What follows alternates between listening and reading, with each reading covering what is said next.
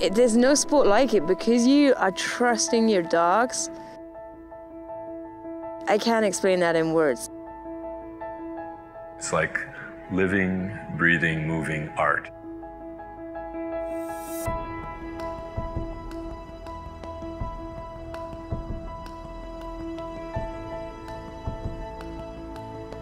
You know when you know what your dog's thinking, but they can't talk? That's something special. This is my story. A story about a journey into the world of sprint sled dogs, which is far bigger and far more exciting than I could have ever dreamed of. From South America to Australia, to England and Europe, and all over North America, people from all walks of life are discovering that they can race dogs on dirt, on snow, in small teams of 1 to 2 dogs, large teams of 8 to 14 dogs. People are racing locally in their clubs, and they're working to get all the way to the World Championship.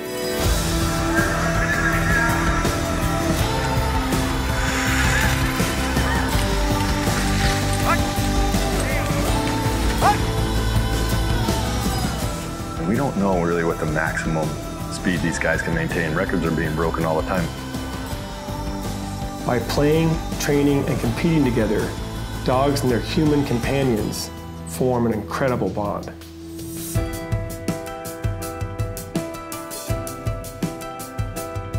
What binds people together, and also what binds people and dogs together, is actually shared experiences.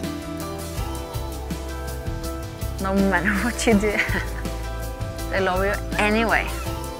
They're always so happy, and we need that.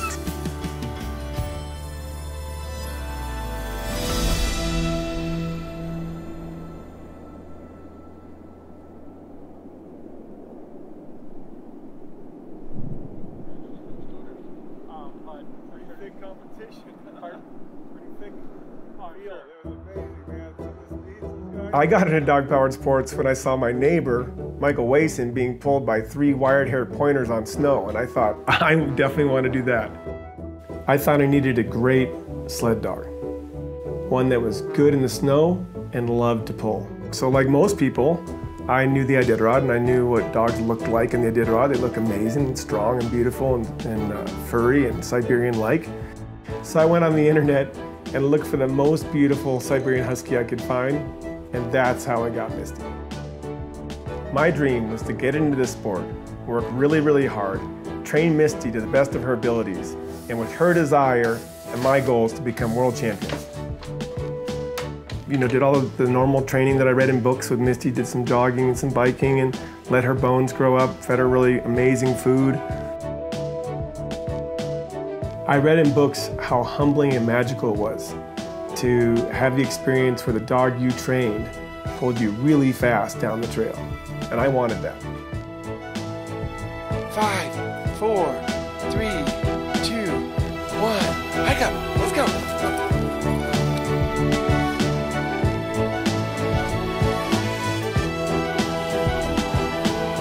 It's a really tough moment when you have hopes and dreams and you're in this sport and you realize your dog's not that into it. You didn't get the right dog. Hike up. No, that's the wrong way. Let's go. And I was pretty frustrated. I'd already committed a couple years to this project. And I asked everybody, hey, who has the fastest dogs? And an Iditarod musher, who's a neighbor friend of mine, actually sent me a Facebook message. And he said, simply, Egil Ellis has the fastest sled dogs in the world.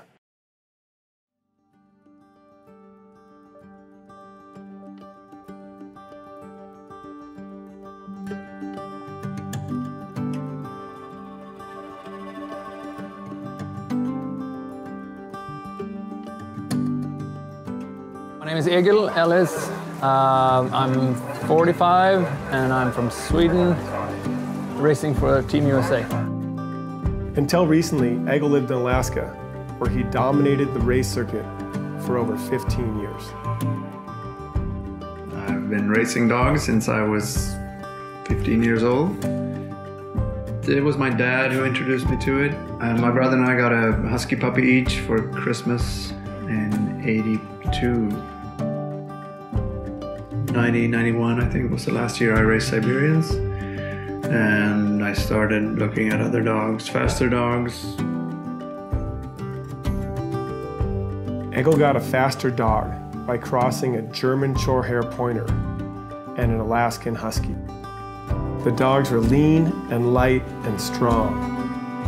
These dogs eventually became known as the Eurohound.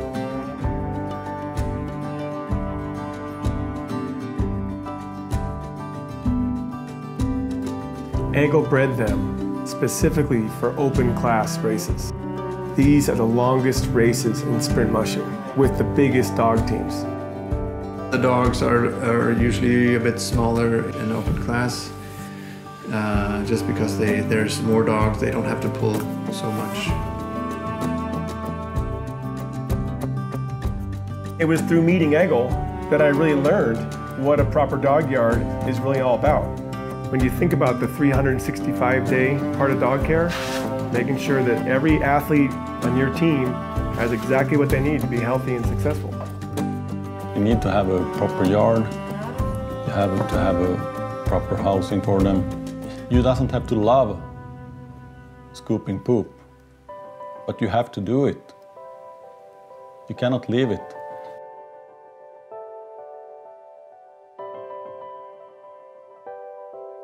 If you're good at it, you could read a dog and you can understand a dog just by looking at it. They can't talk, but they have a perfectly understandable body language.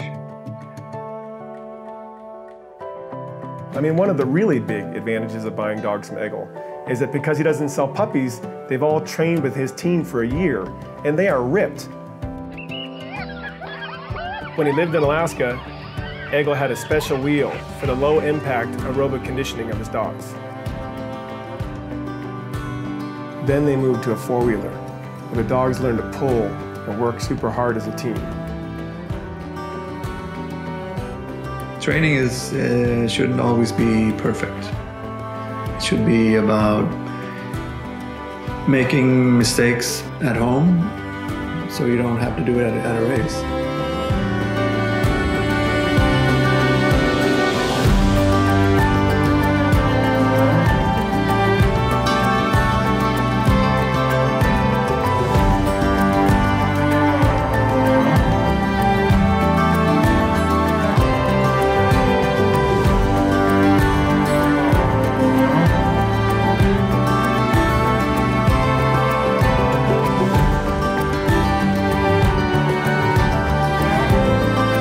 Underneath the breeding and the training and nutrition and strength building and all that, there's a much deeper level where success really comes from. And that's the trust building, the connection that the mushers have with their dogs.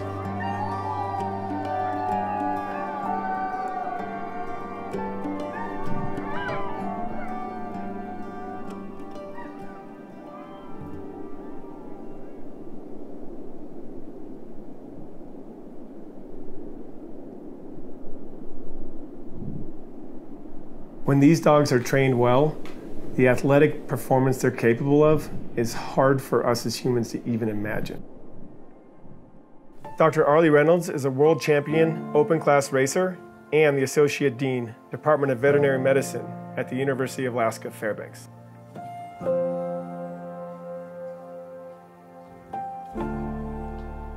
You know, the VO2 max of these guys are incredible. The VO2 max is a thing that we measure as exercise physiologists. It sort of tells us the size of the motor, okay?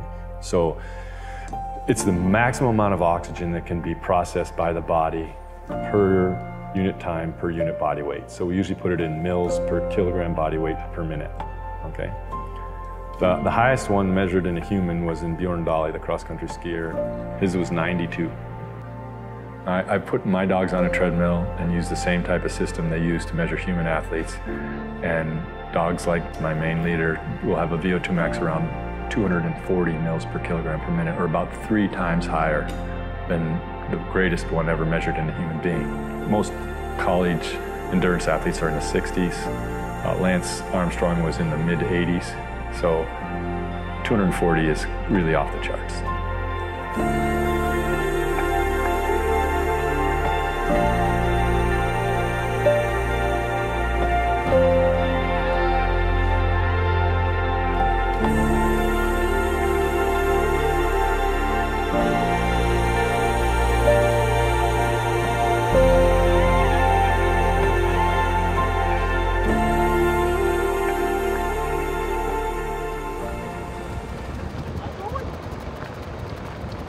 In 2011, I bought a dog named Quinn from Egil Ellis.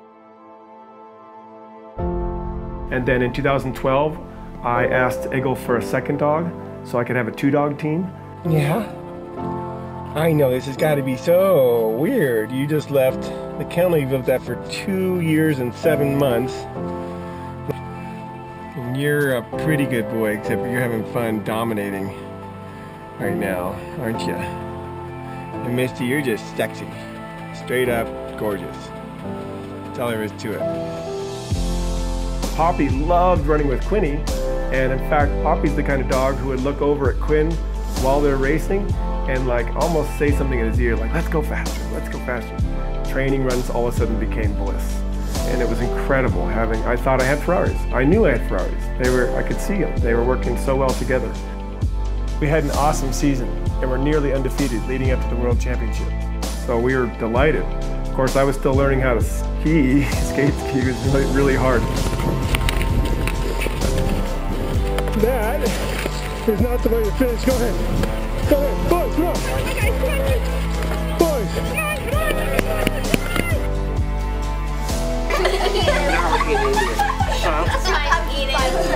And so if you guys ever get into ski dog sports, you gotta make it fun for the dogs.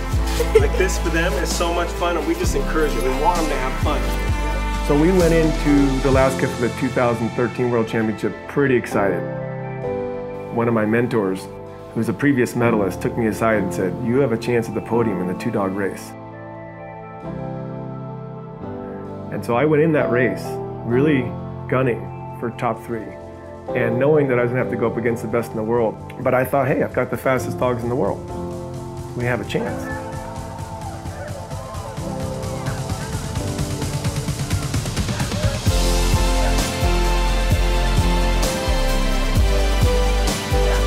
We entered every single event, all 5 Nordic events. Things didn't really go as well as I had hoped. In our very first World Championship race, Quinny and Poppy and I were passed 3 times. We saw amazing skiers with amazing dogs blow right by us. We had been dominating our races. We weren't used to getting passed, and these guys were averaging 22 miles per hour over 6 miles. Holy shit. I also learned something new about my dogs. Yes, they are absolutely the fastest dogs in the world at open class racing that Egil does, which are those longer 24-mile races. And what I discovered is that the Europeans breed their own specialized dogs just for skijoring and short sprint races.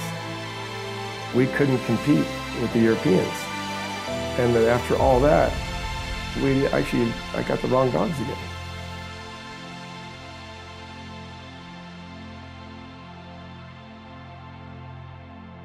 But when I reflected on that year and thought, well, should I keep training? Should I keep trying to become better?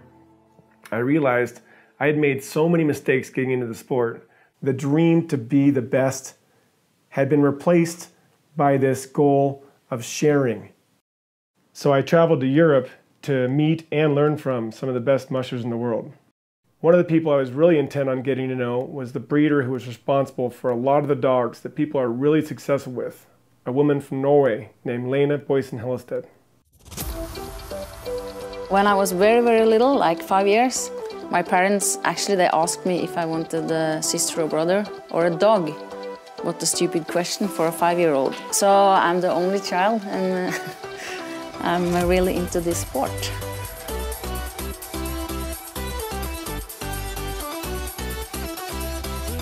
On my first race, I was this big.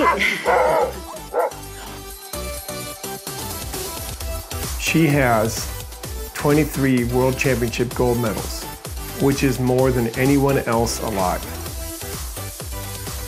It's very popular to say, have fun, but it's really important too. So if you're not happy around them, they will notice at once.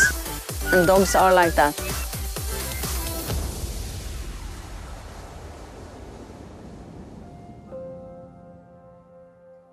Like most people in Norway, Lena grew up with the German Shorthair Pointer, which is a really fast and strong hunting dog that can pull straight ahead. She thought it was possible to mix Greyhound with the dogs that they're already using in Norway. Mixing Greyhound and GSP was Probably just the idea of having a faster dog in the beginning. Today, people call these dogs greysters.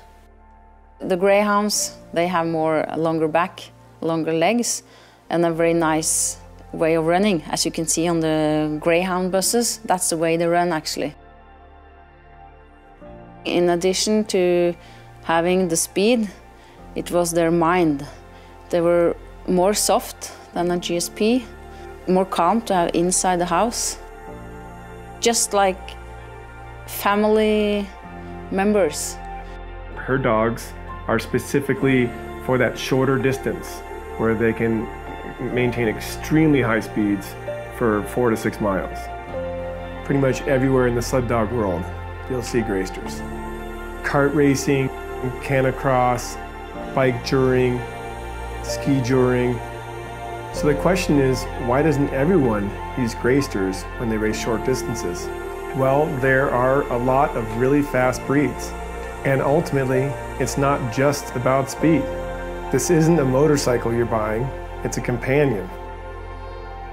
And that is also why it's important to pick a puppy that you really love from the first sight, from your stomach feeling, instead of measuring and taking the one that's supposed to be very good. So I think you can achieve a lot more with a dog you really love and like. I met a lot of Norwegians that are still running pure German Shorthair pointers. They are winning world championships left and right, just like the greyster. My morning starts about 6 o'clock, and then it's always the dogs before everything else.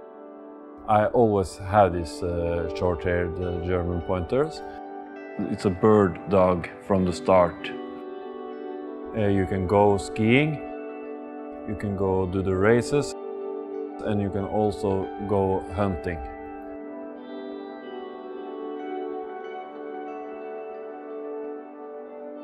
The perfect dog for you might even be a Siberian Husky. It's a love thing, I think. Once you had Huskies, they are excellent family dogs. They're so easy and they want to please you, and they're especially good in long distance and middle distance races. Sprint races aren't really for me. I like being out in the nature, a couple of hours, 4 hours, 5 hours, whatever it takes. It just calms you down and you just enjoy it in a different way.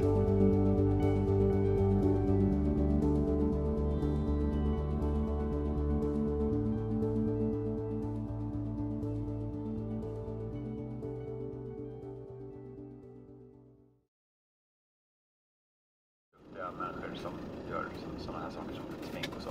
Det ligger ju någonstans i överenskommelsen om att nu är vi 22, då blir man nästan det på något sätt. Eller what would my life be otherwise? I don't know, maybe I would be dead. Because I was so depressed after my accident, I don't know. But they saved my life. Taina had to stop racing her dogs and stop keeping dogs after breaking her back at a racing event. There's no handicapped person that is exactly like the other handicapped person. You can have high or low spinal cord injury or MS or whatever, or amputated or everything like that. So you have to custom make your way how to adapt it to you.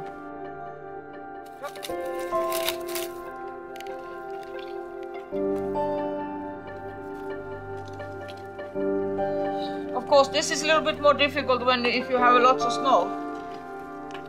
I had to stop having dogs and start my rehabilitation. Then I was trying to find some other kind of activities to do, like wheelchair racing.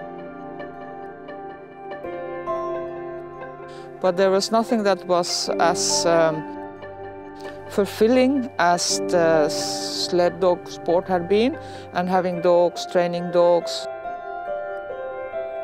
I was very depressed, but I had a dear musher friend, Jan Svensson, who had a puppy, and he thought, okay, I give this puppy to you, and I hope that you start taking care of this puppy and stop being so depressed. I soon realized that he could pull my wheelchair. I called him Kul, and that means fun. He was my dog back to life again.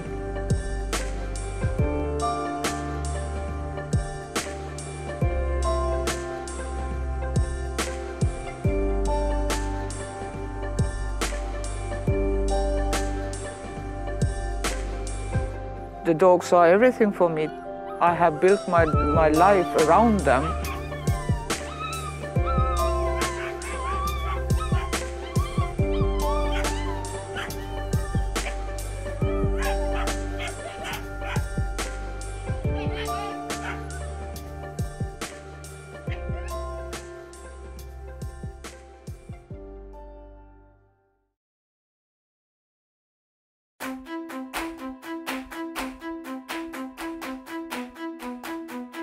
Taina has hacked her equipment so she can train her dogs year-round in Sweden.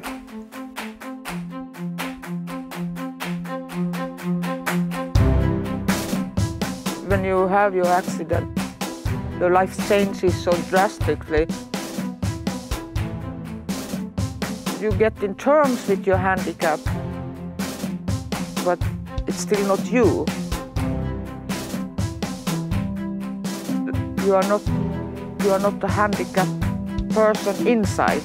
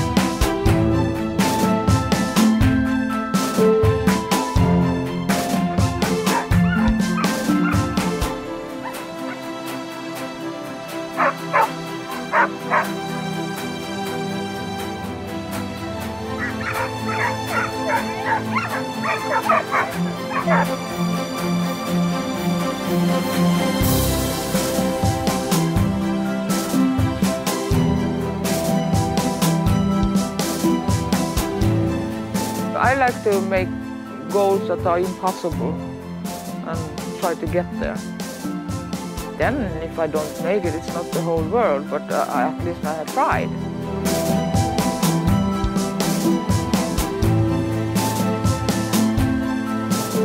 When you go out to the woods with the dogs, it's like you never have had an accident. You're back in the woods on the trail, and it's a chilling moment when you first realize, okay, I can still do that. So that's yeah, it's a wonderful feeling.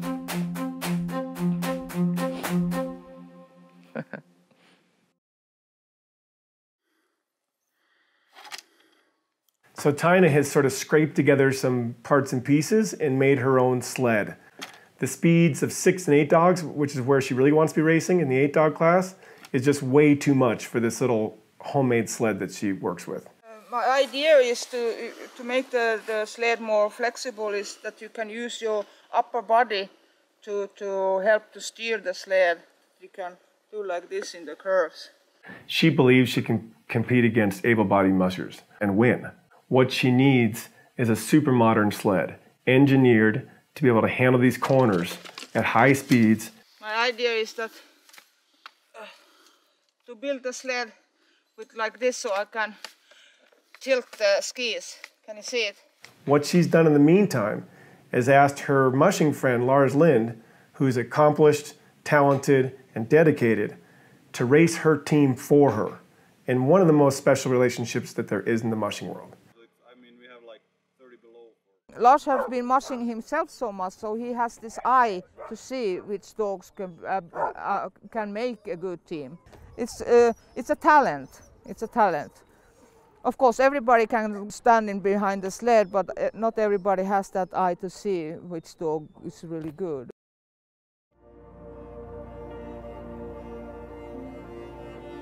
In 2015, I traveled to the Black Forest of Germany, where I could watch Taina and Lars compete with mushers from all sorts of countries, including Scandinavia, Europe, Australia, England, and North America.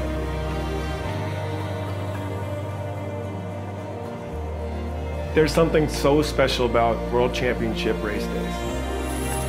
You can just feel it in the parking lot with everybody nervously getting ready. You can see it in the dogs. They anticipate something's going on. You can see it in the crowd. There's all kinds of races. There's the 1 and 2 dog races, the 4, 6, and 8 dog races, and then they have unlimited class. You rarely ever see the polk in North America, but in Scandinavia, the polk is a really important part of their racing tradition. Its roots go back to polar exploration, search and rescue, and adventure, with families going out in the snow, pulling gear on their sleds. Mass start is where all the dog teams line up side by side, and they all start at the exact same time. And it's just a really spectacular show for the crowd.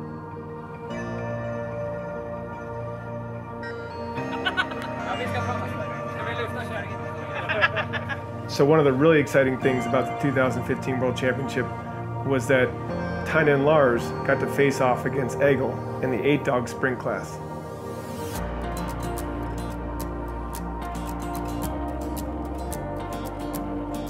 On the very first day of Egil's race, his wheel dog, the back dog, snapped at the start line the tug that holds the dog to the sled. And so the clock starts, and Egil has to run out as the clock's ticking and try to repair this broken tug line. So on the very first day, he loses 17 seconds.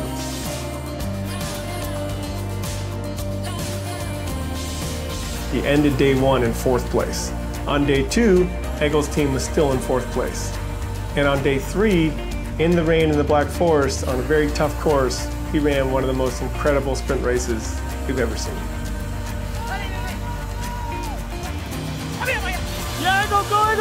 I was at the bottom of Kill Hill when I filmed him passing that team, and I did not expect to see the incredible speed. Hey bro, Egil's charging uphill right behind number 3. I grabbed my camera gear and started running uphill because it was announced that he won the gold medal. That's one hell of a comeback. That's really hard to do, to make up that much time on day 3 in the rain, in the Black Forest, in terrible conditions on an uphill run.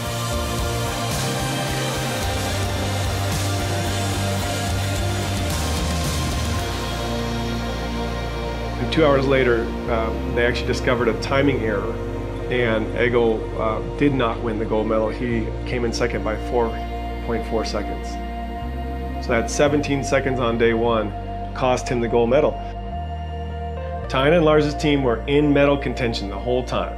They had a great first day, they had a great second day, and then Egil came from behind and bumped them to bronze. And in the end, neither Egil nor Lars could catch Vesapik and Limataki, who got the gold.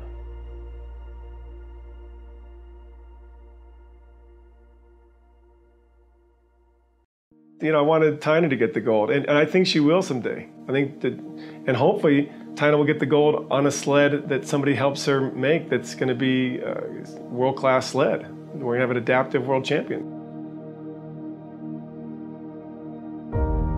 So I went to the 2015 Winter World Championships in Germany and the 2015 Dryland World Championships in Canada. Not so much to race. I did act as team captain for USA, but I really went to learn as much as I could, to talk to the best of the best, to spend a lot of time in conversation figuring out what it is that makes them successful.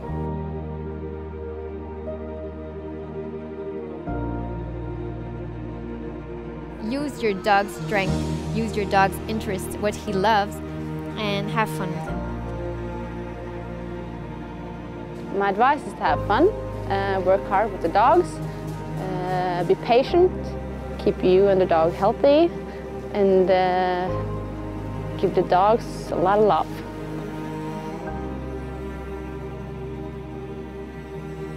It's a way of living. Of course, we love our dogs, and yeah, they are family members.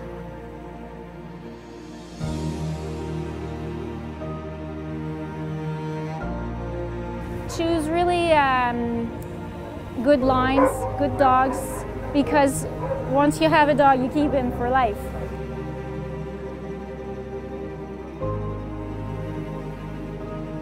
When you're running a race, your dogs, they don't know if you come first or you come last. They just want to have a good run, right? Yeah, as long as you come back smiling, you know, it's a good run. I think the smaller classes are really getting big worldwide, you know, the 1 and 2 dog and the canicross and bikejoring especially.